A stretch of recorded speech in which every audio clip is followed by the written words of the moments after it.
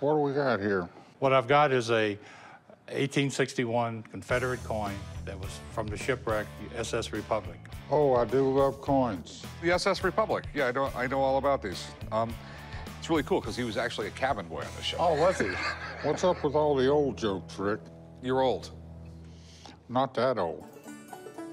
My Confederate half dollar and was part of the shipwreck that they found in 2003. I'm a coin collector and I've had it for a number of years. My interest is getting as much money as I can, but I like to have at least $800. Really interesting coin. These got a great history. Basically what happened was back in the day, there was a mint in New Orleans. The U.S. government's minting coins down there, and all of a sudden a war breaks out. The rebels take over the mint and proceeded to continue making coins. England didn't want to sell the South guns. They didn't want to take paper money. They didn't want to take bonds. They didn't want to take anything like that. They wanted hard money, gold or silver, because they thought the South might lose. So that's why they needed these coins. When the Civil War was finally over, the Union shipped all the coins made at the New Orleans Mint up to New York so they could be inventoried. And when the South needed money for reconstruction efforts, they sent the coins back down to New Orleans on the USS Republic. When the USS Republic was built, it was a revolutionary design. Yeah, this was literally one of the most high-tech ships in the world. It was just sort of a coincidence that these Confederate coins were going back down to New Orleans. They got caught up in a hurricane. The ship just got so beat up, there was no saving it, and it went down. But I believe they discovered it in 2003, started bringing the items up in 2005. When they brought them up, they all had damage, and this thing was in salt water for a long time, and there's some corrosion on the coin. Well, and I agree with you, but to me, that's what gives it prominence, is the fact that it has that saltwater interaction effect, so you know for sure that it was buried at sea. How much do you want for it? Well, I've seen them go on the internet, anywhere from $1,500 to $2,500. Okay. That they go for. Do you mind me asking what you paid for it? I paid right at $600. So you got to ask yourself, someone sold it to you for $600, why didn't they sell it on the internet for $2,000? I've seen these go for like $400 or $500. The problem is there was 57,000 of them, I believe, recovered. I can pay you $400 for the coin. That's what it's worth. How about $425? No, 400 is my best offer. And the reason I'm going that high is they sell quick. Well, you really hurt me. You know, my wife spends more than that at the casino. You've got a deal. All right, walk right over here and I'll write you up. I'm okay with only making $100 off this coin. All I have to do is put it out in the showcase, and my work is done. What we got here? This is an old Civil War pistol, a Clark and Sherrard. Clark and Sherrard. That is, Yes. It might be the rarest Civil War gun there is. You just walked in here with Jimmy Hoffa. I got the revolver at an estate sale in Houston, Texas. I believe, from what I have seen in my over 50 years of gun collecting, that it is an old Clark Sherrard cap and ball revolver. I'll be happy with $40,000. I know these folks have got to make a living, and I got a good price on it at the auction. You know how rare these are. There's like just a handful of these in the world. Absolutely. There's one at the Gettysburg Museum, but it exploded during the battle. Well, the story is that the state of Texas gave Clark and Sherrard thousands of dollars to start making their version of a Colt Dragoon. And they were having lots and lots of troubles with the guns. They didn't get delivered, and the whole operation more or less fell apart and folded, and then one of the partners went in and took some of the parts, put them back together, and sold off a few of the guns. And for every Clark and Sherrard real gun, there's like 1,000 fakes. Okay, and makes sense. I don't know if there's a bad fake where the casting came out terrible right here. Was there any paperwork or anything with this? No, sir, but the fact that this one has no rifling leads me to believe that it was one of the ones that was put together from those parts like you're talking about. If this thing is real, it's one of the coolest things that's ever walked in here. I'm like in awe of this thing right now, but they're so rare, I have my doubts. You understand why? It's just, you basically just walked in here with the Holy Grail. So, how much you want for this thing? There's been several of them. There's ones that sold for the big auction house, and it went for like 60, 70,000, something like that. And I'd be happy with 40,000. You've literally walked in here and told me, you know, when you go to France, to the Louvre, and you see the Mona Lisa, well, that one's fake. I got the real one right here. I got the real one. So I'm gonna go make a phone call, get someone down here. I'm not even beginning to figure out if this thing's real or fake. I just don't know enough about it. So let me call a friend who will know something about it, okay? Okay. All right, I'll be right back. I've had a few gun shops look at it. Everybody thinks it's real. I think it's real. This thing is sort of like a time machine. They don't exist. I'm hoping that the expert is going to finally be able to clear it up and authenticate the piece. Like I told you, the Mona Lisa, the one in France, is fake. These are so rare, saying it's like the Mona Lisa is not an understatement. I've never seen one outside a museum, so I've never actually touched one. Can I touch it? Absolutely. Wow. There's 11 known to exist. 4 have this etching, this design. The last one came to market that was etched, and it was almost $80,000. Okay. The serial numbers of the etched ones were in the hundreds and 200 range. This is in the range of the known etched guns, which is really good. The problem is, from the ones that I know that exist and the ones I've been able to research, the serial number font does not match this. It doesn't mean that the gun is fake. It does mean that the serial numbers are. Thanks, man. Yeah. Thank you very much, sir. Thank you very much. Very knowledgeable. It could be legitimate, but the serial numbers have been tampered with. And once that happens, you're not going to spend $80,000. Most collectors won't spend anything because they're too afraid to lose their investment. I love stuff like this. I love crazy, weird history. But we're 99% sure someone's tampered with that serial number. It's going to be too difficult for me to sell. I mean, when someone walks in my shop, I give a guarantee on every single thing I sell, and I can't do it on this. Good luck, dude. That's all I can tell you. So what do we got here? Got this sword I want to sell you. All right. And there's a mark on it that might be Tiffany's. Tiffany's, Yeah. okay. It's not as good a shape as it was new. I guarantee you Tiffany never put anything this ugly out new. When I first saw the sword, I thought it was so cool, and I was quite surprised when somebody pointed me out the maker's mark on it. Fingers crossed that it'll bring in a lot of money, and that it is actually a Tiffany sword. All right, where'd you get it? I got it in Walla Walla, Washington, in a little antique shop. I'm a commercial photographer, so I used it as a prop and forgot about it for 10 years. Okay. It looks like a cavalry sword used during the Civil War. You can always tell by the handle and the shape, and it's got all the normal wear you would expect on it. You have no amateur restorations here, but I mean, it's got a good, patina to it. It looks nice.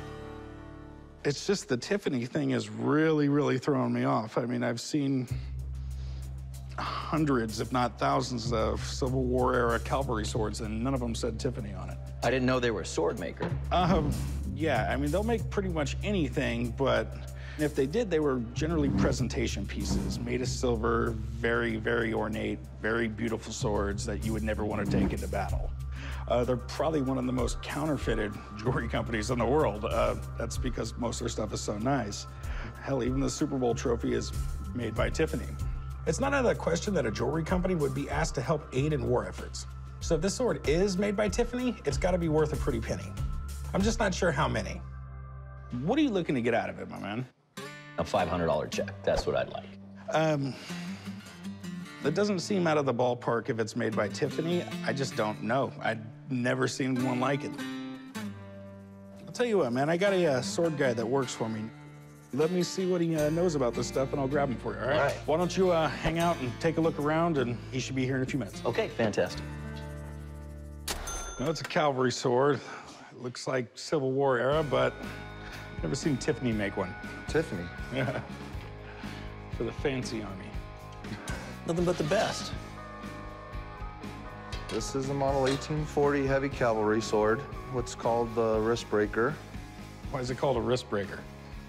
The predecessor swords would bend and flex, and the soldiers said they were good for cutting nothing but butter. So when they designed the model 1840, they put a lot of extra steel on the backside. It made the sword a lot heavier. And you're using that to just lop heads off or whatever you're doing. Lop heads, slash, poke sometimes, but as you're hacking and slashing through with all your arm's momentum and the horse's momentum, sometimes it'd snap your wrist, giving it the nickname ye old wrist breaker. Sounds like a design flaw. It was loved and hated, but a lot of people don't realize that Tiffany did make swords for the Civil War. The presentation sword, which you would expect from Tiffany, that were all real pretty, and you really didn't want to wear them into battle. But they wanted officers to have really good functioning swords, too. So they outsourced the blades from a really high-end German company. It's PDL right here. It's Paul D. Lundschloss. Okay. And they made functional swords for the officers. I can tell you right now, stamping Tiffany & Co. in something isn't that hard to do. So, question is it definitely Tiffany? Absolutely. Well, the Tiffany mark's almost gone on this side. Anything Tiffany is usually reproduced and faked out there. So when you go over a piece of Tiffany, you have to do a lot of detailed inspection to make sure that it is Tiffany and not a reproduction. You know, Tiffany's a little more sought after than your standard Absolutely. U.S. swords. One of the things Tiffany did, instead of using a brass guard, they would use an iron guard. And yep, that's definitely iron and not brass. And then the PDL mark, they did have a die that was broken, and a lot of them do look like a lowercase r instead of a big P. So is it real, man? Yeah, it's real. Yes. All right, that's why I hired you. If someone sells it in the shop, it's gonna be you. What do you think you can get out of it?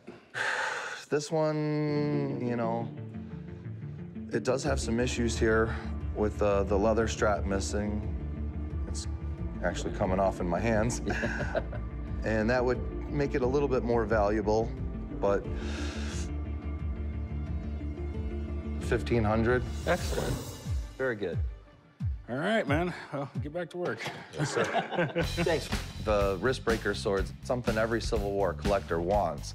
But to have one made by Tiffany, that's like the highlight of anyone's collection, is to show off their Tiffany sword. All right, so you said you wanted 500 for it. Yep. But you brought the expert in. Yeah, that doesn't always work out that well for me, does it? Now, you've just educated me. Let's go 8. You know, man, I really don't have to have it. You know, it's... You don't have one.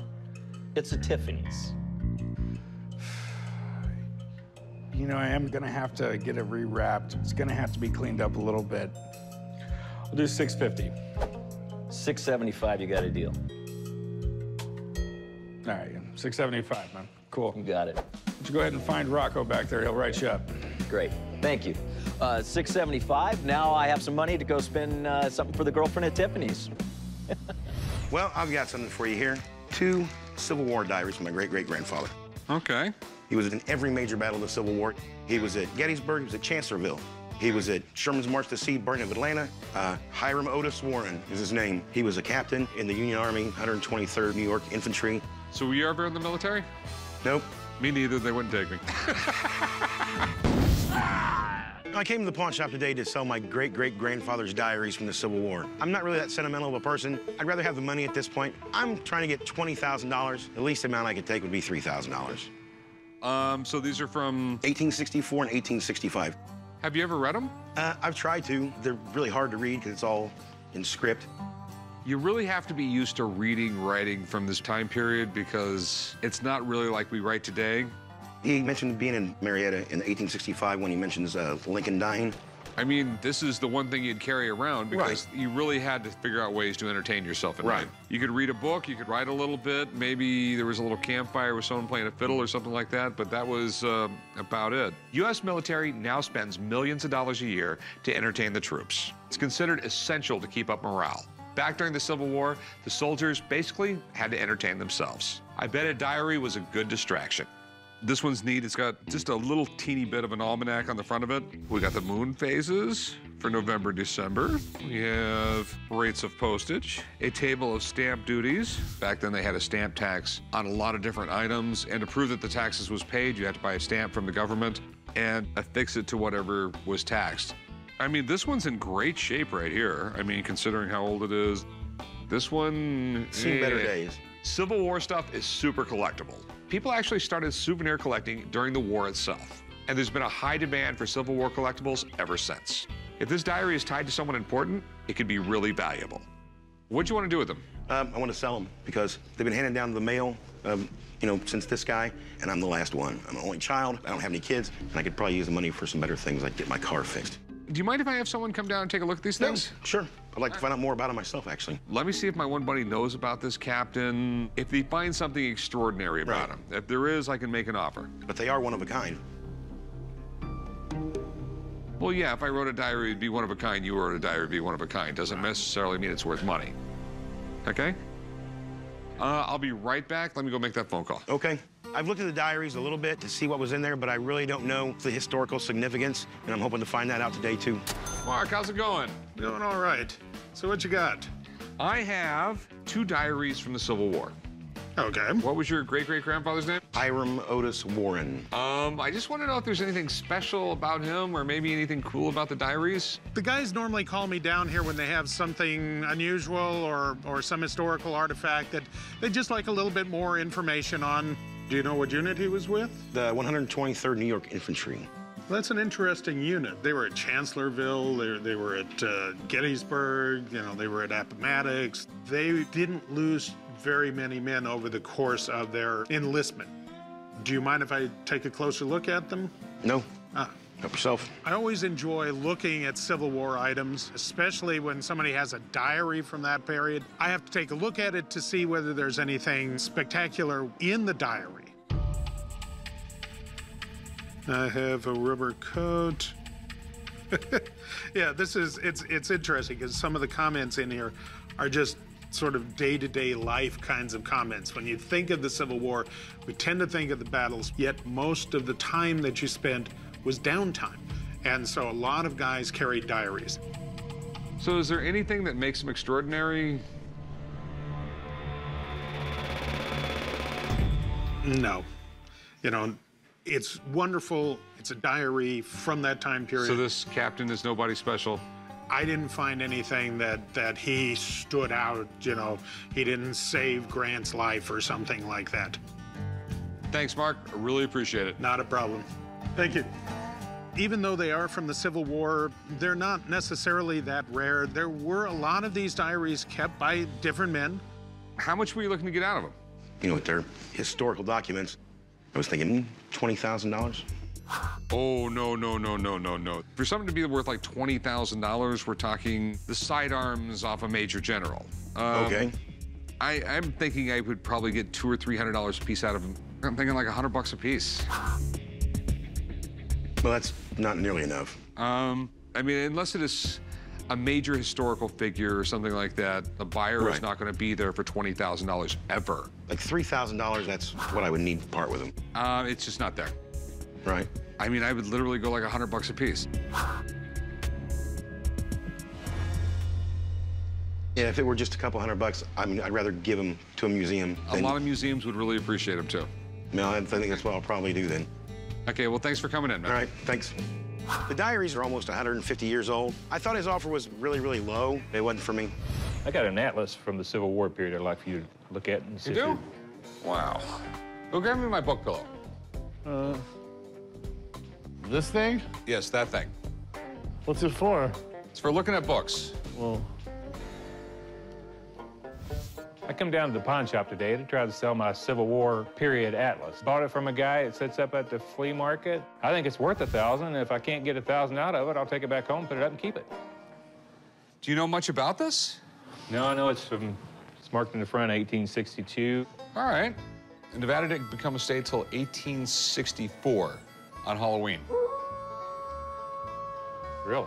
Sort of appropriate for Nevada. It'd be interesting to see what the map looks like of the state. it's flat on the bottom.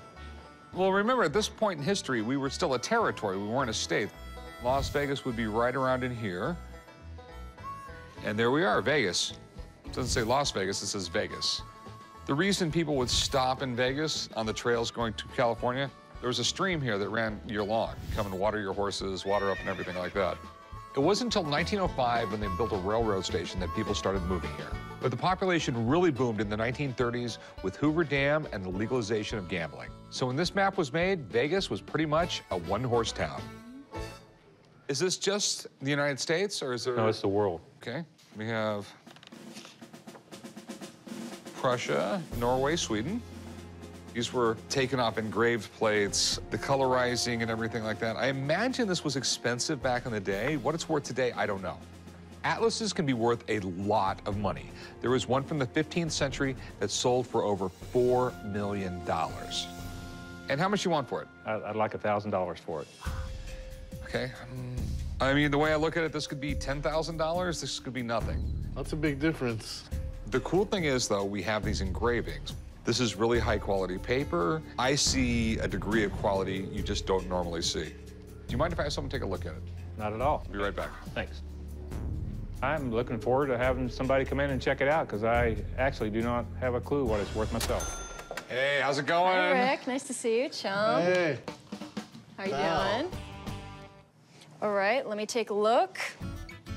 See, I'm using the book cradle. I'm so proud of you. You're taking care of books for me. All right, Johnson's New Illustrated Steel Plate Family Atlas. Compiled, drawn, and engraved under the supervision of Colton. Colton was the huge name for atlases in the Civil War period. Something that's created by Colton can be worth thousands of dollars. We're talking even $15,000 or more. But the thing is, it can only be worth, you know, a little bit or nothing at all. It depends on the details that we find within the atlas. This atlas was published during the Civil War. What I'm looking for is any sort of illustration that shows that the Civil War was happening, because that's what a collector is going to want. We've got the United States, all pink, and note that there's no division between the Confederate States and the Union.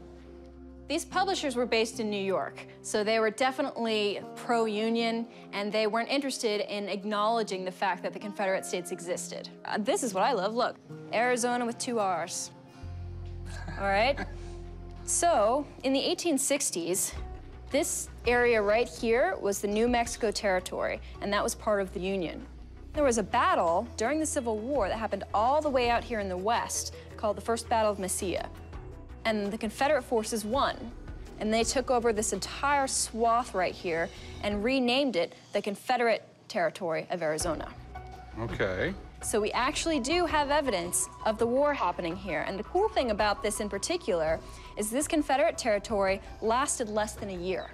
You're not going to see it in many atlases at all because it existed for 9 months, maybe?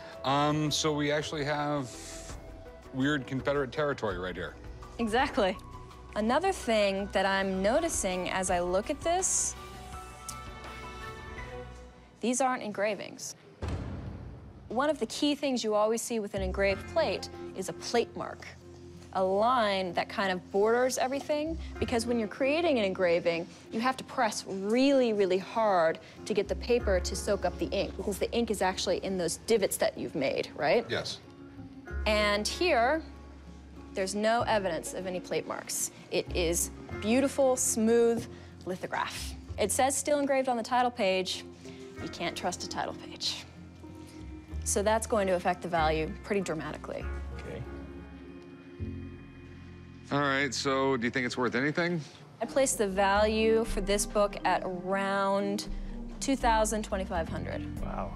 It's no Colton, but we'll take it. Okay. Thanks, Rebecca. I really appreciate it. No problem, chum. All right, see you next time. Good to see you. Bye. Take care. When Rebecca started pointing out those short-lived Confederate territories, I thought we were going to be close to that $15,000 mark. But this thing is still pretty cool, and I think there's something we could do with it. All right, so, what's your best price? I'd still like to get 1,000 out of it. Deal. Thanks. Okay. Appreciate it. Right about, chum. I'll meet you over here at the counter. All right. I was excited when she told me the price. I got $1,000. I feel great, and I think I'm gonna go buy something else and add it to my collection. Hey, how you doing? Good, how are you? I have some Civil War Navy buttons that I want to sell. Cool. Did you tear apart a jacket or something, or? It's a good possibility, you know, somebody in the Civil War, they were actually fighting in a battle and had those buttons on their uniform. I never had any piece of American history before, so it was kind of neat coming across that. It's not something you find every day. I'm hoping to get $1,300 for them. I really don't have any use for them, and I could definitely use the money more than the buttons. So you got any of the backstory on them, or? I found them in a house that I purchased, and I found out that the previous owner's grandfather was enlisted in the Navy during the Civil War. Okay, he was Union, right? Yes, he was. The Navy was kind of like the unsung heroes of the Civil War. The North just brought the ships down, blockaded all the ports. It crippled the South. I mean, they couldn't buy anything. I mean, they couldn't get bullets for their guns. Everything was rationed. I had no idea. During the Civil War, the South had to get a lot of their supplies from Europe because they didn't have anywhere near the manufacturing that the North had. So a major part of the North's strategy was to block Southern ports so they couldn't get their shipments. Kind of hard to fight a war without guns and ammo. It's got the eagle, it's holding the anchor. Obviously, it's Navy. So what exactly are you looking for? I just want to make sure they don't say made in China or something on them. But they're made by different people, so that kind of makes me wonder if they're all from the same period. Do you have any idea of what you might want to get out of them? I'm hoping $1,300. $1,300. Kind of in a predicament here. I know the Navy, they kept some of their uniforms for almost 100 years. Oh, wow. So you might have something really cool here that could be worth a bunch of money or nothing at all. Well, hopefully it's worth a bunch of money. I need to get somebody down here and kind of tell me exactly what these buttons are and how long they've been around. So who are you going to call in to look at these buttons? He's the administrator of the Clark County Museum system. Probably the smartest guy in the world. All right, sounds good. All right, I'll be right back. Okay, sounds good. Oh, interesting. So the Navy played a big role in the Civil War, right? Oh, yeah. If we hadn't had the Union Navy, we wouldn't have been able to blockade all the ports in the South. That made a huge difference. It intercepted a lot of the firearms that the South was trying to bring in. So it was an effective force. Most people, when they think of military in the Civil War, they think about the Army. They tend to forget the Navy, and yet the Union Navy had a huge part in helping to defeat the South by blockading the ports, by coming up the Mississippi River and attacking from the river. Is there any way to actually tell for sure they're Civil War? I mean, they do look like they're made by different people. Yep, and that would make sense. From 1850 to 1941, we didn't change the design on these buttons. Every time they needed another batch of them, different button companies would bid on them. So what we have to look at in order to tell whether they're Civil War is who made them and how they marked them. Oh, that's nice. That one was actually made in London. Now that's a different one. Interesting. And some of these are not easy. Of what I'm seeing of the back stamps, given who did them, you know, Scoville and Horstman and Sons and some of these companies, these are all major manufacturers. I think these are Civil War buttons. Oh, wow. This is, they date right. They're either 1850s or early 1860s. They're not real common, and the nice thing about this group is that there are a number of different manufacturers.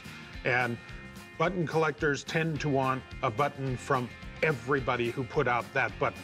So it's a nice find. It's good to know. All right. Gave me everything I needed, buddy. It was interesting to see these buttons. You know, these came off a uniform. Somebody wore these during the battles. They're a tangible tie to that time period. You told me earlier 1,300. I'm sure there's probably like a grading system for these. Pristine ones like this one, I would say is in really good shape. Mm-hmm. Compared to this one, not so much. That being said, I'll start off around 200 bucks. I've seen these types of buttons sell for thousands, and I've seen buttons sell for pennies. It's really a crapshoot depending on the buyer, so I gotta be cautious with my offer. How about 1,000? Some had different values online than other ones. I think I can probably make some decent money off them. It's just, it's gonna take me a long time to do it. I'll go up to 400. I'm not paying any more though. I'm really not. $600 and you have a deal. I'll pay you $5. That's it. All right, you got a deal. Deal? All right, cool. You gonna pack these up and meet me over there? All right. I actually was expecting to be offered a lot less, so $500 is definitely a good payoff. It was worth a little bit of digging. How's it going? Yeah, what can I help you with? Yeah, I got a Civil War dog tag. Okay, so it's an identification tag for a soldier. So the War of 1861, that's the Civil War. Generally, the wars get named afterwards. This was just starting off, and it didn't have a name yet. I collect and I sell Civil War memorabilia, and I came across a 1861 Civil War dog tag. I checked some recent prices of these, and I'm asking $1,100 for the dog tag. This is pretty cool. Where'd you get this thing? Small antique show in New Hampshire. Strangely, it's marked War of 1861. Okay. You know, the Civil War soldiers, sometimes they would camp out for months on end in just one location. There was traveling salesmen all following these camps, selling everything from guns to pots and pans, and that's how they made their money during the war. And this is one of those things. Yeah. Originally, ID tags weren't issued by the government, but soldiers could purchase them on their own. It was a really early version of a dog tag. This could have been sold anytime during the war. Probably during 1861, I would assume, just because I've seen some that said 1861, 2 and 3, which was interesting. And the mystery of it, was it uncirculated, not issued, or did a soldier buy it and, you know, never got it stamped? Yeah, I'm assuming it wasn't stamped. It might have been surplus or something like that. There's no name on it or anything like that. Mm-hmm. How much do you want for it? I'm asking $1,100. Do you mind if I have someone look at it? I just want to make sure it's real. Just about everything from the Civil War has been remanufactured, and literally they make a copy of everything. So that I want to get checked out. I also want to see if there's anything special about it. I'm glad an expert is going to check out the item because I want to make sure it is real. Civil War dog tag, or whatever they called it back then. Do you mind if I take a closer look? By all means. Oh, okay. Nice. The War of 1861, that's the Civil War. Of course, at that time, we didn't have any ID for the troops on either side. And if you died on the battlefield, your body might be found and we might not know who you were. So something like this, even though it was privately issued, the idea was, well, maybe somebody would know who you were when your body was found. Okay. You bought these from sutlers.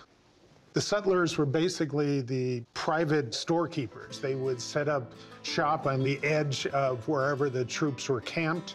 If you wanted one of these, you could buy it from a sutler. He would then stamp your name in it, and you could put it on your clothes. You could sew it into your clothes. You could wear it on a strap around your neck if you wanted to. The idea was to have it somewhere where it wouldn't get lost. Okay. So, Rick, what are your concerns on it? Okay, is it real? Because I know they reproduce everything for Civil War. They do, yeah. But this one, this is a Civil War era piece. Okay. Is it one of the common ones or one of the rare ones? This is one of the well-known designs, so yes, there are a number of these out there. Normally, they are named on the back, but not all of them. There were a number of these that weren't actually sold, and they just ended up being surplus. But this one, yes, this is a Civil War era piece. The ones that people really like are the ones that are named. Okay. Thanks, Ben. Appreciate it. No problem. Very good to meet you. Good to meet you. Thank you. Okay, so you want $1,100 for it? Yeah. Okay. I couldn't come near to that. If it has a name on it, you're getting close to that number, but it doesn't. Okay. It's one of the common ones. I mean, I'd literally give you like $100 for it. Wow. Yeah, I can't do that, but you know, I do appreciate you looking at it. All right. Well, thanks, man. If you change your mind, come on back. All right. Unfortunately, we weren't able to make a deal today. I thought $100 was way too low. I mean, I look at a lot of stuff at a lot of antique shows, and I've never seen this item.